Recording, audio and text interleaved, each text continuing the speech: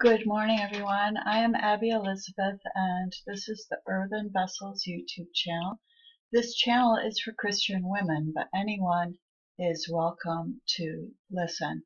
Today, I'd like to address some questions that came to me from a young sister who is seeking to understand how to walk in holiness. Now, there are some differences in the way that men and women walk in holiness, and there are different ways that women walk in holiness at different points in their lives. All right. So the path of a young woman is different than the path of an older woman. The path of a married woman is different than that of a widow or a single woman.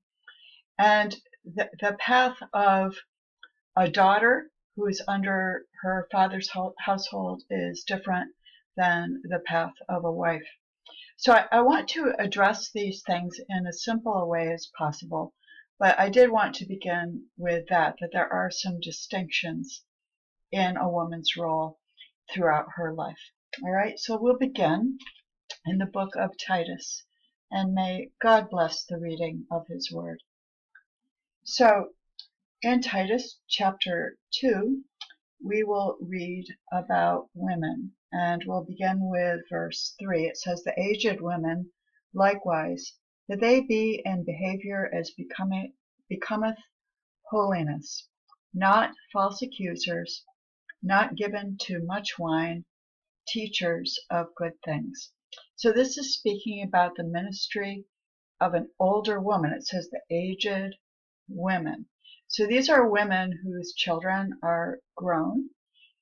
They may be either married or unmarried. It doesn't matter.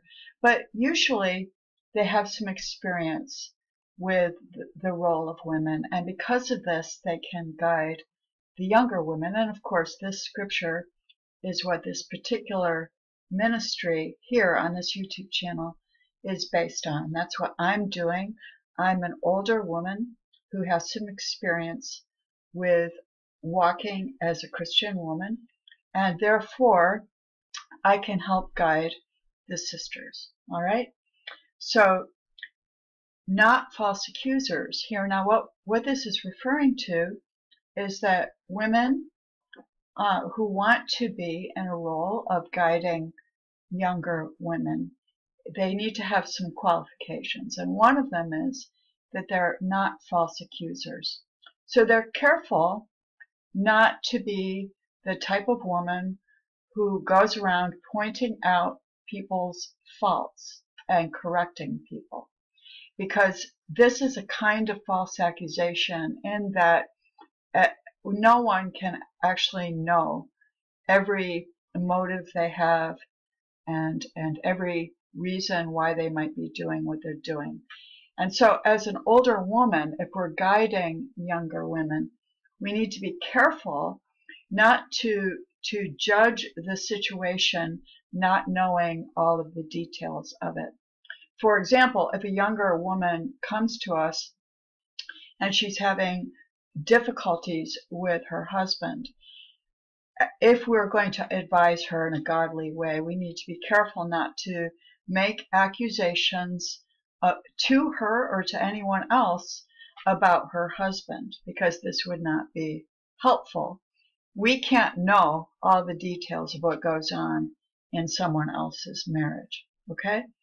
So that's one thing. And then it says, not given to much wine. So of course this is someone who is not indulging their flesh with various addictions. Okay?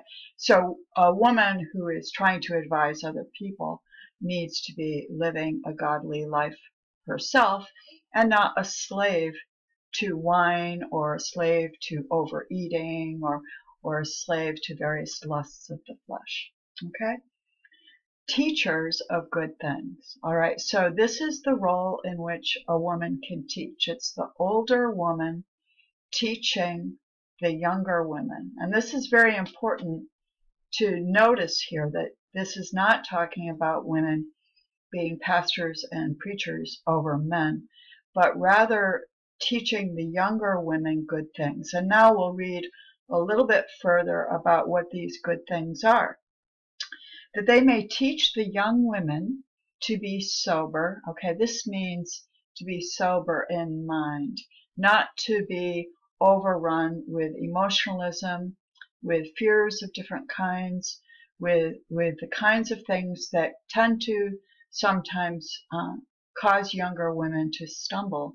Okay, being susceptible to things like being overly worried or overly fearful, that the older women can guide the younger women in how to be sober. This is not simply talking about not drinking alcohol, although we would surely advise younger women not to drink alcohol. It has more to do with the state of mind of being reasonable and balanced, okay? To love their husbands. So the older women sometimes have a little bit more experience in life, and they understand that it's for a younger woman's benefit to advise her to treat her husband with love, and actually maybe how to go about doing this, how to actually be loving to a husband, and to love their children. So it's about, of course, that the older women then teach the younger women how to fulfill their role in the church by being ministers in the family. Now, minister means servant, okay? So when we're talking about women ministering to anyone, we're talking about service. And that's true of men too. That's what a man is as a minister. He's a servant, okay? It's just that men and women do their service in a different way. So the particular service of the younger woman who is newly married with young children is to be in service, first of all, to her husband, to be trying to please him, to respect him, to honor his headship, and to seek his guidance in all things, relying on him for both physical and emotional provision, okay? But also for her, the young woman, to care for her own children, okay? And then we read in verse 5, it says to be discreet. Okay, discreet means when we teach younger women to be discreet, we talk to them about how they dress and how they act, okay? So being discreet might include things like modesty in our clothing. It might be in reference to covering one's head, which is a scriptural prescription for women to do. And it might also be about how we act in public. So it might be about being quiet in the church, being respectful of one's neighbors, and not going around to all the sisters with all one's marital problems, to be discreet in their speech, okay? So there's many ways that we as older women teach the younger women discretion, okay, which is a kind of wisdom, okay? To be discreet, chaste. Now, chastity can refer to virginity. So we of course would, as older women, advise the virgins, the young maidens, to be careful of their virginity and their chastity. So to dress modestly, to guard this very precious thing that they have and protect it until they're married. But it doesn't only refer to that kind of chastity, because chastity implies cleanliness. So a woman who is chaste, first of all, is a wife of one husband. So she's loyal and sexually faithful to her husband. She's also clean in her speech. So she's careful what she says. She's careful not to speak ill of people. She's careful to speak kindness to people. And she's careful to speak the word of God to people in a respectful way, in God's order. And we're going to get into that a little bit in just a few moments here, but we want to first address these issues in this passage about the younger women, okay? So The older women instruct and teach the younger women to be keepers at home. This means not trying to usurp their husband's role by going out into the workforce. Okay. It also means to be keepers at home in that we don't run around from house to house, engaging in social activities while leaving our children unsupervised and the housework undone.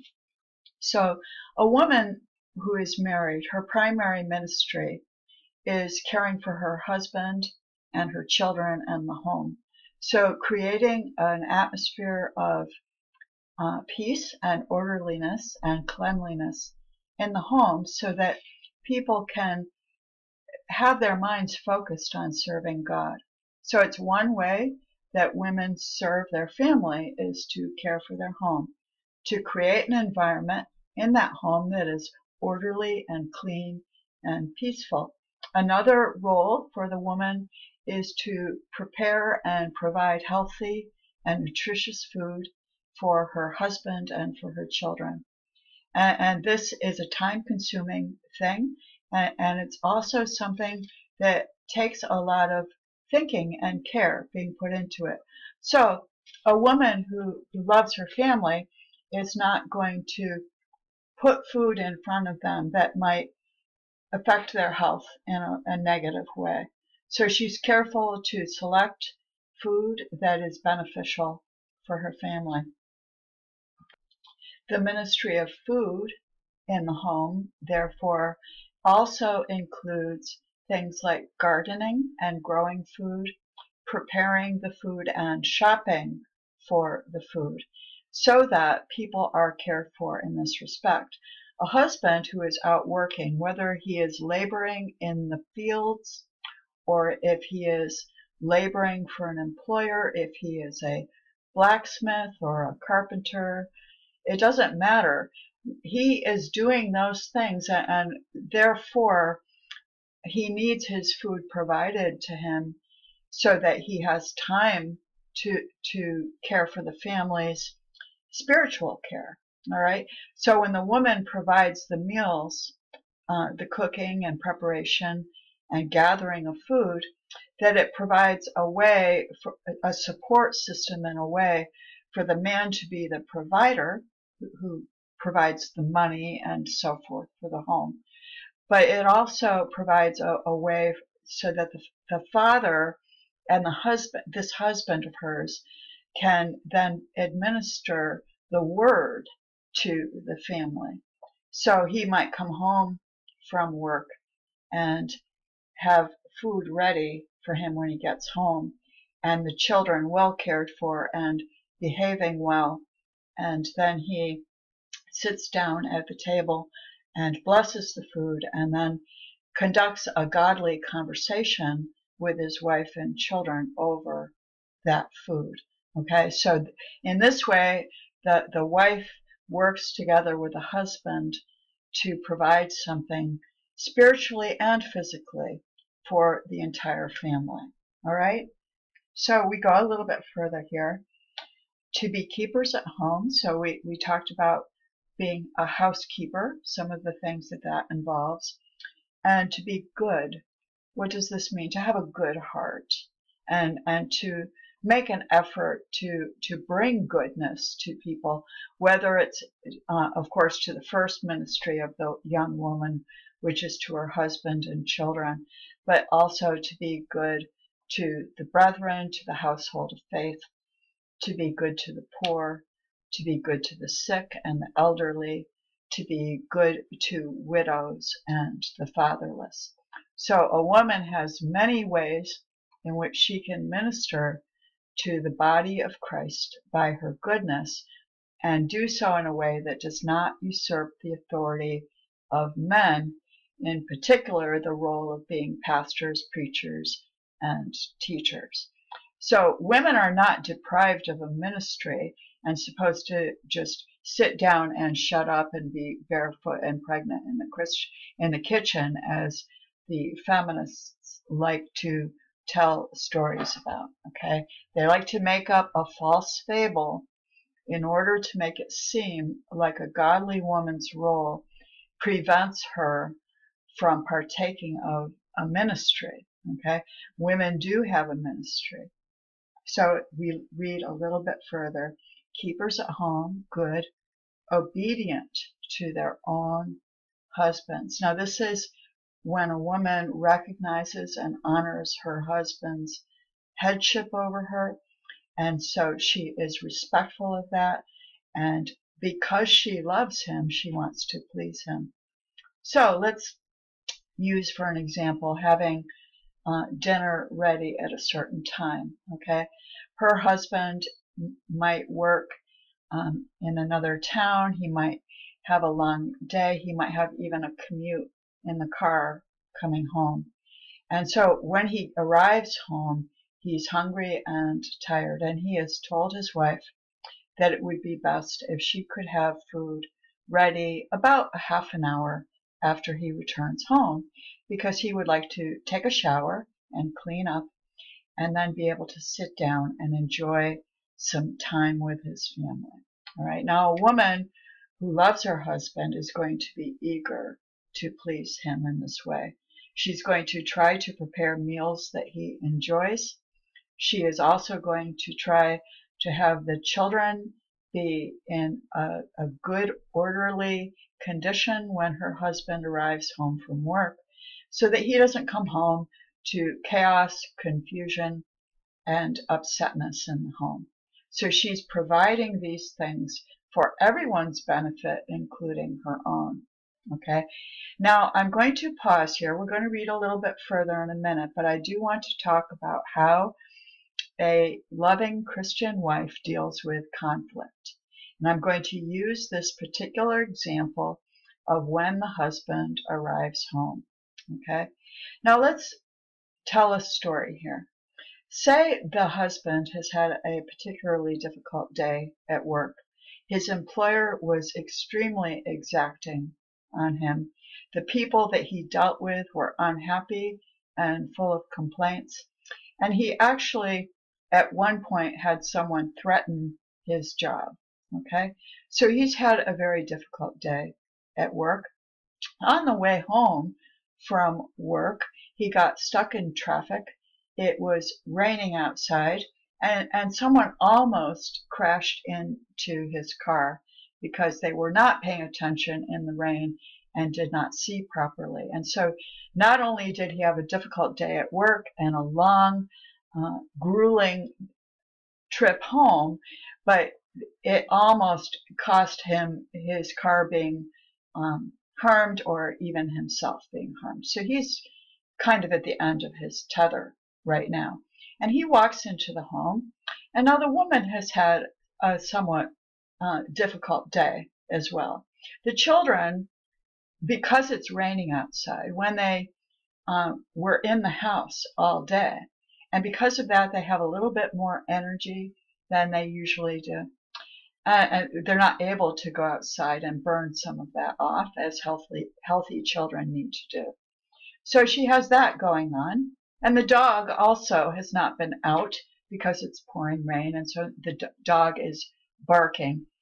And also, a sister has come over during the day with a problem in caring for her elderly parents, and has been confiding in the young wife about these difficulties. And she's been ministering to the sister, and they've been reading the Word of God about how to best handle this other sister's dilemma. So the husband arrives home from work, and he sees his wife and her friend sitting at the kitchen table over a cup of tea, talking. And he also sees that the children are running around like wild animals, and there's toys strewn all over the floor. The dog is barking, and it even seems that there is no meal prepared. And so he, as we said earlier, has had a bit of a difficult day. And he snaps at his wife. He says, "What are you doing? What have you been doing when I have been working hard all day for me to come home to find my home in such a state?" Okay? Now, the woman has a choice about how she deals with this, okay? Now, the feminists would have her defend herself and to be indignant with her husband and to respond in this way, to say, I have things to do too, and your dinner will be ready as soon as it's ready. These children have been tormenting me all day in the rain. Why don't you, rather than come home and complain to me, why don't you do something to help out? Okay, now this is the attitude of the woman who does not understand her role and the best way to handle these things, okay? So let's give the more godly way that a woman can handle this conflict with her husband. First of all, she can look at her husband's condition as one that is caused by the stress of being out in the world, trying to earn a living to support her and their children, okay? So she can look at him and his slightly irritable condition as with compassion, okay? And rather than defend herself, which seems understandable, but it is not going to be helpful if she does this, she can respond to him by saying, oh my goodness, my husband, I am so sorry. I lost track of the time. I will attend to your dinner right away. She urges her friend to depart, saying, sister, you and I will discuss this further in the morning. And of course the sister understands and she leaves. And then she goes to the children and she says, I need you to pick up these toys and put them in your room. Your father just got home and I need you to quiet down immediately. Okay, your father has had a hard day. Then she immediately goes to the stove where, of course, the dinner was simmering away and she had been working on it while talking with her friend. And she sets the table and begins to go about getting the food on the table as her husband has asked her to do in the past. Okay, the husband will react in different ways in response to how the woman handles this stressful situation. In the first situation, where she defends herself and becomes indignant and accusing of her husband and demanding of her husband, he is going to respond with anger, and this is going to provoke an argument. The children will pick up on these upset feelings and their behavior will become worse. The dog will bark louder.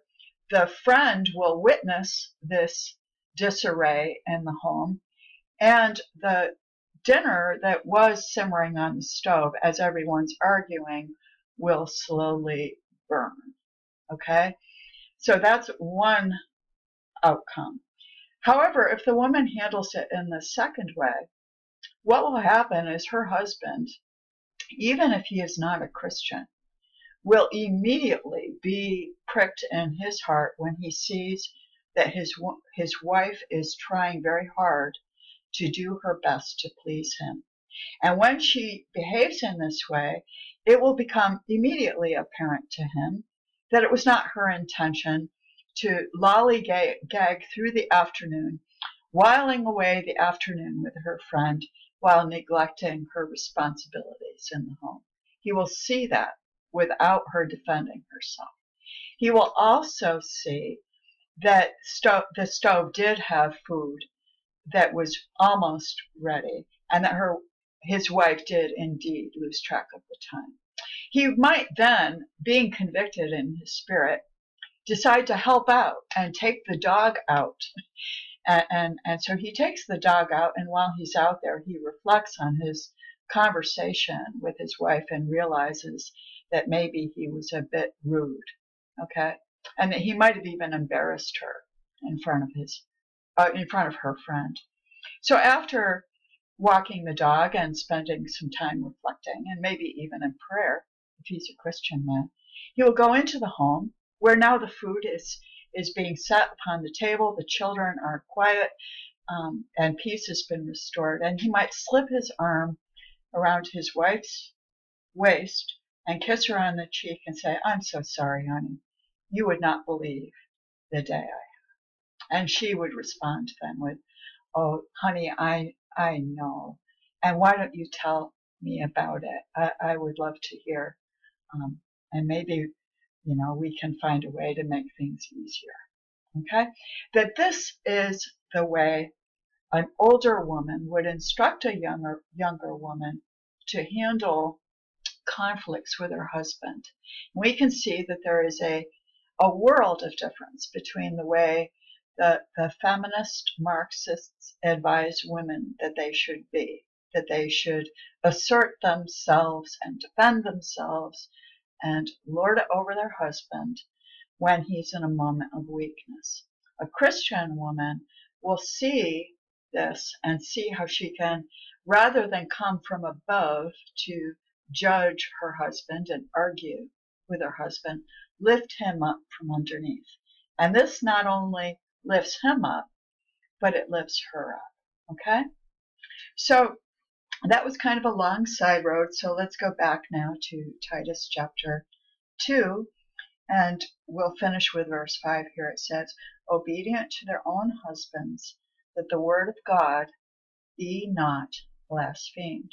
You see, the way women, and particularly young women, treat their husbands has a way of it impacting how all of the Christian church is viewed. So when we are in the proper order in our marriages and in our lives, that this is beneficial to the ministry. Okay? So the older women have the ministry of helping to guide the younger women. Okay? Now let's go to the book of Luke chapter 8, and we will begin in verse 2. "And certain women which had been healed of evil spirits and infirmities, Mary called Magdalene, out of whom went 7 devils, and Joanna, the wife of Chuza, Herod's steward, and Susanna, and many others, which ministered unto him of their substance." Okay, so this is talking about a woman's ministry. And it is not saying at all that these women were disciples in the way that the 12 disciples were, okay, the way that the men were. Because what we read here is that they ministered to Jesus out of their substance. In other words, they provided food, they provided care to Jesus Christ and to the disciples, be it lodging, be it a place to gather and speak to the disciples, whether it be provisions of physical kindness, if it's washing the feet of people coming into the home, if it's providing clean clothing when necessary. Ministering from their substance is not the same thing as being a teacher or a preacher. And of course, it is a widespread practice in the apostate churches these days to say that this particular passage is referring to women being ministers, using the word minister the way it is used in the modern vernacular. Now, in modern language, what minister means is it means, the fellow who has the fancy robes on, who is standing up in the pulpit telling people about what he says is in the Bible. Okay? This is not the way that minister is used in Scripture. Minister means servant. And the way these women served was of their substance. Okay, so it's talking about physical provisions for the disciples and for Jesus Christ. So now let's turn to the book of 1 Corinthians chapter 11, and we'll read verse 5. It says, "But every woman that prayeth or prophesieth with her head uncovered dishonoreth her head, for that is even all one as if she were shaven. Okay, so this is talking about how women cover their heads when they are praying or prophesying, that this is something that we are commanded to do in Scripture. And this is not talking about her hair, okay? And we can understand that when we read the next verse. It says, for if the woman be not covered, let her also be shorn. Okay, so this is saying that if her hair is uncovered, let her be shorn. Okay, obviously, then it is not referring to the hair as being her covering. All right, but if it be a shame for a woman to be shorn or shaven, let her be covered. Now, this is another way that women walk in holiness, is to admit and conform to the differences between how men and women wear their hair. It is something that men do, to wear short hair and to pray with their heads uncovered. And women are given the opposite. Okay, so men and women are different in the way they behave and what is holy for them. It is holy for a woman to have long hair. It is a shame for men to have long hair. It is holy for a man to wear his hair short, and it is unholy for a woman to wear her hair short. It is a shame to her. Okay, so both men and women have things that they are told to do with their head. Okay, and the women are commanded to cover their heads when they pray or prophesy, and they are also commanded to have long hair. And we read of that in we'll read of this situation in verses 14 and onward. It says, doth not even nature itself teach you that if a man have long hair, it is a shame unto him? But if a woman have long hair, it is a glory to her, for her hair is given to her for a covering.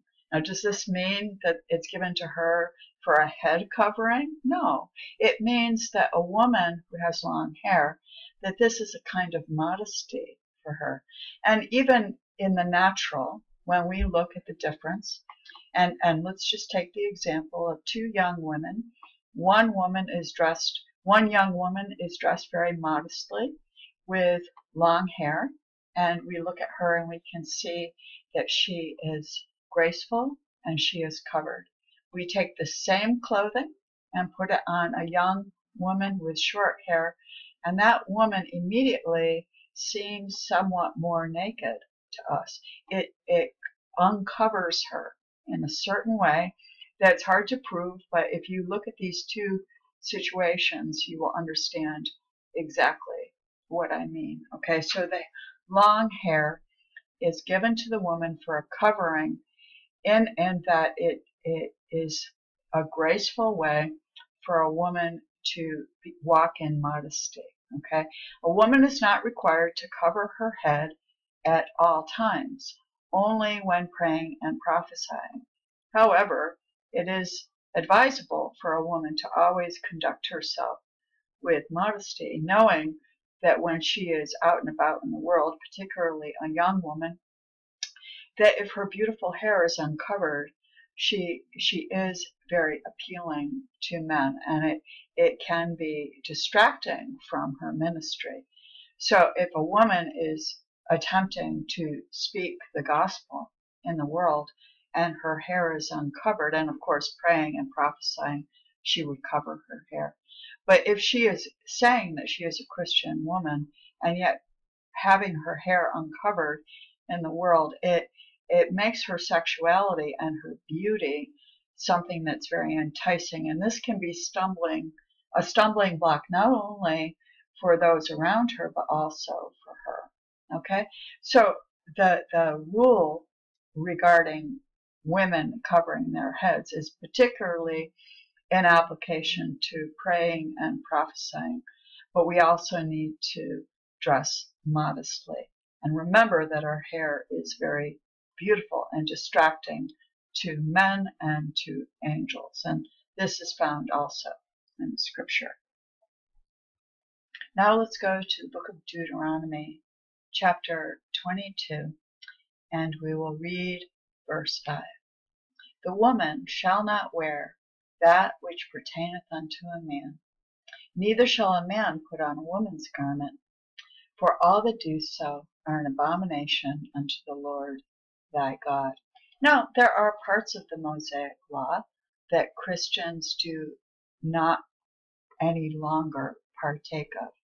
For example, the various Sabbaths and feasts of the Jewish people are not things that the Christian church needs to hold to.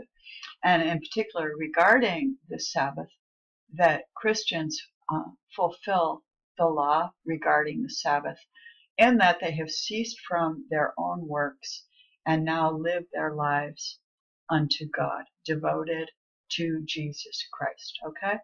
So they have entered in to the promised rest, and they no longer keep the picture of that, which is the seventh day Sabbath. Rather, they practice the fulfillment of that, which is that they have ceased from their own ways and their own works. Okay? So there are parts about things commanded in the law that do not apply to Christians because we fulfill the law. Okay, so the fulfillment of the law is something that Christians do. Okay, but this particular piece is not something that we as Christians walk differently in. It still is God's order regarding men and women, because we still live as men and women, and men and women still live in marriages. Okay, if they want to be godly people, they are either completely chaste and do not have a sexual relationship with anyone, or they are married. Okay, and if once a woman is married, of course she is bound to her husband as long as he lives. Okay, and we'll get into that in just a minute, but here we're talking about clothing. Okay, and God's law regarding clothing has not changed, and it is an abomination unto God when women wear men's clothing. And there are a number of reasons for this. First of all is because it's trying to be something that we're not. Okay, so when a man puts on a skirt, everyone can agree that that man is doing something, that he's trying to be something he's not, and that it's not suitable for him. These days, however, it's a little bit more difficult for people to see that when women wear items of clothing that pertain to a man, such as pants, that these are not suitable to them. And there are many reasons why pants are not suitable to women. One is that it's not good for their health, and they are susceptible to certain kinds of infections if they wear tight pants, and many women do wear extremely tight pants these days. Okay. The other thing that it does is it reveals their nakedness and their sexuality to the whole world, and it's very distracting when a woman is wearing pants, in particular the kinds of pants that women wear these days, right now, that these things draw attention to her sexuality and her flesh to the degree that it's almost impossible for anyone to think about anything else other than her sexuality. Okay, so these are both reasons why women don't wear pants, and another reason why women don't wear pants is because women need to be in recognition of God's order, and men wear pants. When men wear pants, it does not conform to their body in such a way as to distract everyone with their sexuality. It's just merely easier for a man to do the things that men do by wearing pants. Women, the things that women do are actually more difficult when they wear pants. So things that pertain to a woman are her role, and wearing the pants is actually usurping the role of the man in being in authority and being a worker out in the world. Okay? Now, these things are not apparent at all to people who are not born of the Word of God. And I realize that many people are upset when I talk this way. But those who love the Lord really want to please Him. And when they read in His Word that a woman does not put on that which pertaineth to a man, they simply want to please God. And they say, oh, okay, God doesn't want me to wear things that pertain to a man, and of course I won't do so. All right? I do get people coming to me and saying that the things that I say on this channel are beneficial for men and that I should not adhere to what the Bible says about women teaching, and that I should open up the discussion as if I were teaching men. And of course, I can't do this as a Christian woman. It is wrong for a Christian woman to teach men about how to be a disciple, to teach men about how to serve God. Okay? And it's usurping the authority over the man that is the reason why this is incorrect. And the relationship of men and women, the right relationship, is that the woman's role pictures the devotion of the church to Jesus Christ. Now, the church does not teach Jesus, right? And in that way, women do not teach men. So I hope that that part is clear.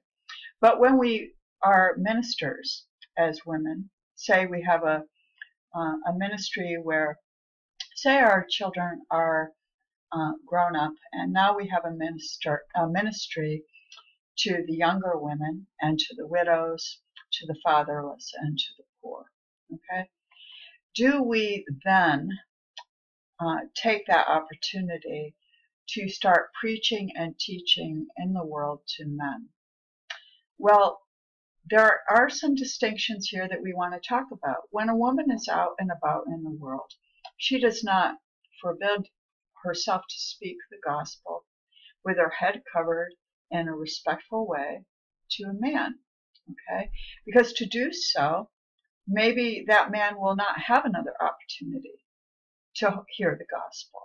So if that woman does not speak it to him, then he might die in his sins and end up in eternal fire. All right? So she is responsible to minister with grace. But that grace includes staying in the proper order. Okay?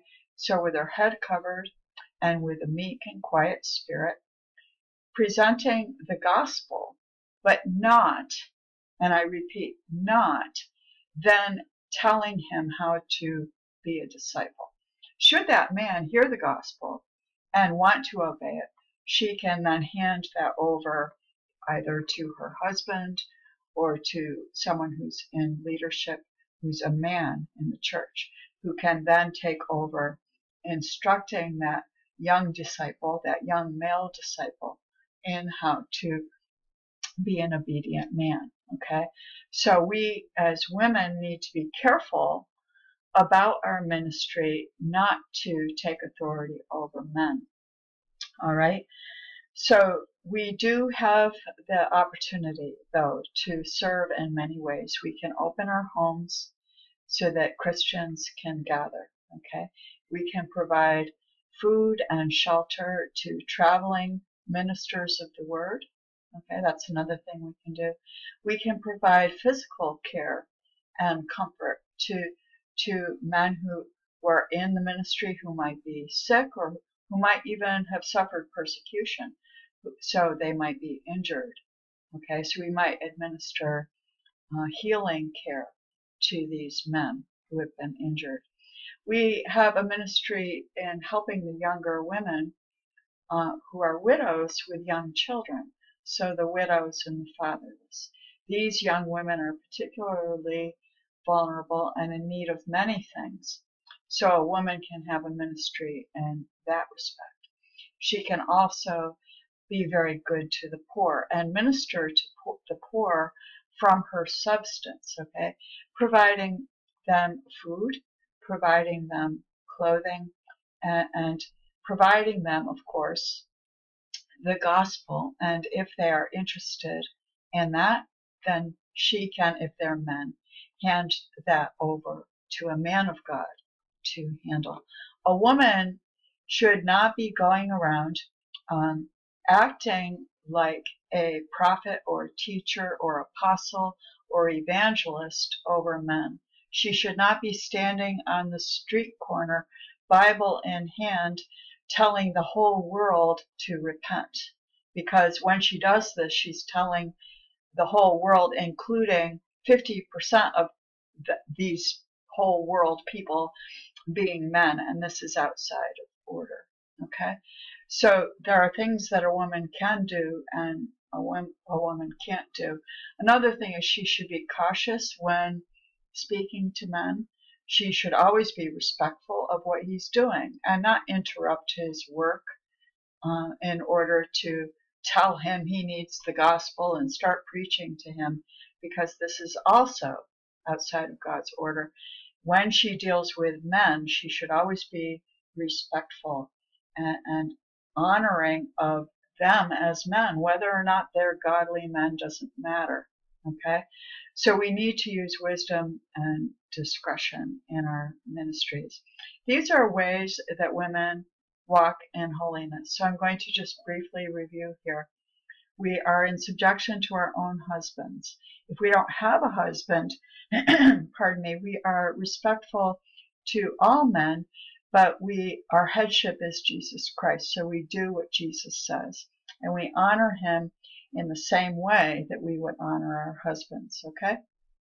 So we dress modestly, we cover our heads when we pray and prophesy, and our service in the body of Christ has to do with ministering from our substance, okay? So there are many, and we can also open our homes and provide a comfortable place for other disciples to gather and to share the Word of God. We do not usurp authority over men and take the role of men. We don't wear the clothing of men.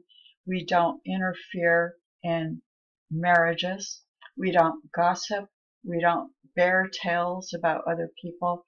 We are respectful and holy in our conversation, always seeking that on our lips be the word of the Lord, and in our hearts be the heart of the Lord. So a sister can manifest the love of Jesus Christ in the way that she brings comfort to people and compassion to people.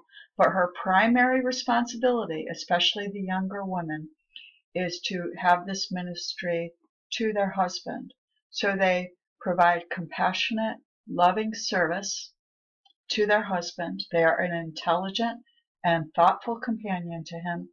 They are ministers over the children and guiding the children in the ways of the Lord, always in the proper order. So this is how a woman practices godliness. I hope this message has been a blessing to you. Feel free to email me with further questions, and please know that the comment section, all comments for this video are subject to approval, just to prevent people from embarrassing themselves and bringing themselves into condemnation before God by saying that God's word doesn't actually say what it says, okay? Or by calling me names, all right? These kinds of behaviors are not tolerated on this channel. This is a Christian channel, and people are expected to respect each other, but they're also expected to hold to the truth of God's word. If you want to tell me that the Bible doesn't say what it says, your comment will not be posted. All right? So my prayers are with you all, and thank you for taking the time to share with me the things that I've read to you today from the scripture about how a godly woman walks in holiness.